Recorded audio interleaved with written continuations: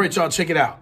This is the next step. We've already made our grid. We've already put that into iMovie. But now what we need to do is we need to remove the green screen so that we can actually begin to make the boxes and make the singing voices move to where we want them to go. All right, so we've already gotten the shot. We've made the grid, so let's do it. So this is how you remove the green screen. Really, really simple process. Simply go to iMovie, click on it. It'll open up. And when it opens up, it brings you to all of the stuff that you have in your file. You'll see some of these that I've already done, but I'm going to show you the ones that I haven't. So we go down, we get to the ones where I am singing, but I'm strictly green screen. So what I'm going to do is move those down into the timeline. Now I'm going to turn the volume down because it's not about the volume. It's not about the sound at this point. It's simply about removing the green screen. Got it? Good. So here we go. You can see I'm singing, and I got no sound going on, but I'm singing. But it's all green screen. So how do we get it out?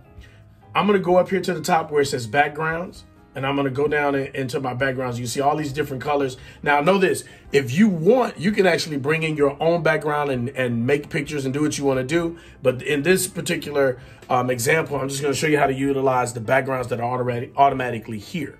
So I'm going to grab this black, and I'm going to drop it in front right there. As it sits, we cannot use it, okay? Just so you understand, you can't use it, Chad.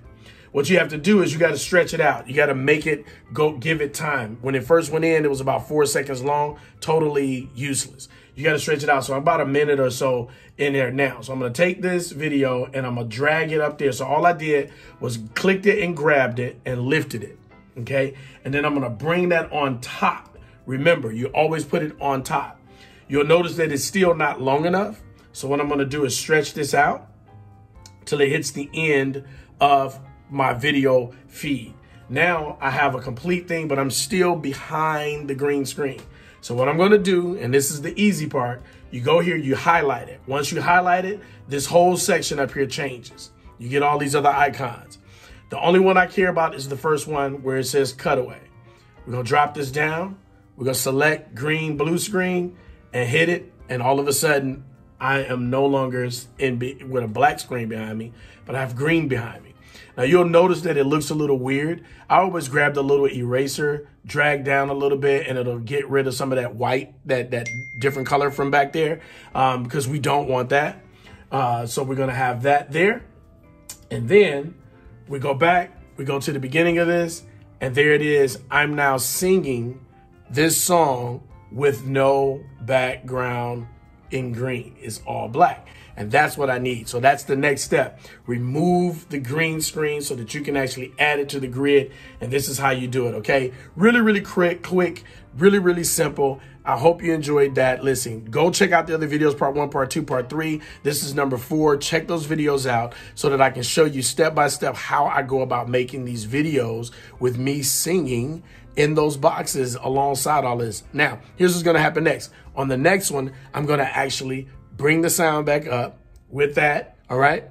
And then I'm going to actually put the sound underneath it, match it all up, and you'll see how that's done. That's the tricky part. It gets a little hairy. Oh, one last thing, you also have to dump this out. That's the key. You can't work with it like this. The limitations of iMovie means that you can only work with 2 video streams at a time. And by that, I mean this is a video stream and so is the black background. You can only do 2 at a time. If this was Final Cut Pro, you could work with probably unlimited.